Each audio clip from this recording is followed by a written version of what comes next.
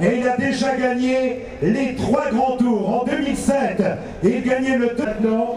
Donc la formation suisse, les 2 directeurs sportifs vont rejoindre le podium au moment où nous présentons les 3 avec tout d'abord le médaillé d'argent.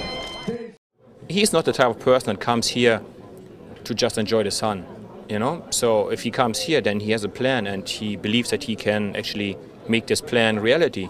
So I would not count him out, and I guess the road will give the answer.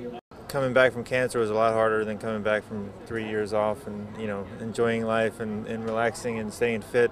So he's done it before. I wouldn't be surprised if he can do it again this time.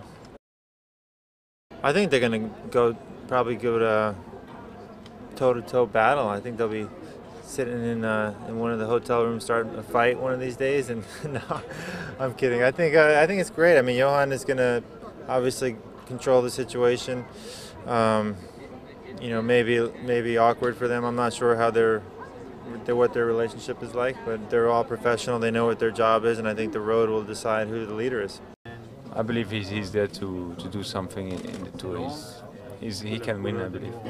I don't know how the condition of Lance Armstrong is, but I think he's going to be one of the main favorites to win the Tour de France again.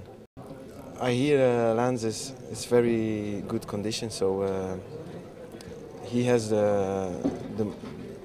from the 3 riders in Astana, he has the most potential to win a tour. He won 7 times, and if he's really ready, I think he has the most chance to win. People who win the Giro, in general, like after my experience, they're not strong enough to do the same in the Tour. So I would not count Menchov in for a podium. Cadel, yes, Zastre, the 2 Schleck brothers, and then yeah, Alberto and Lance.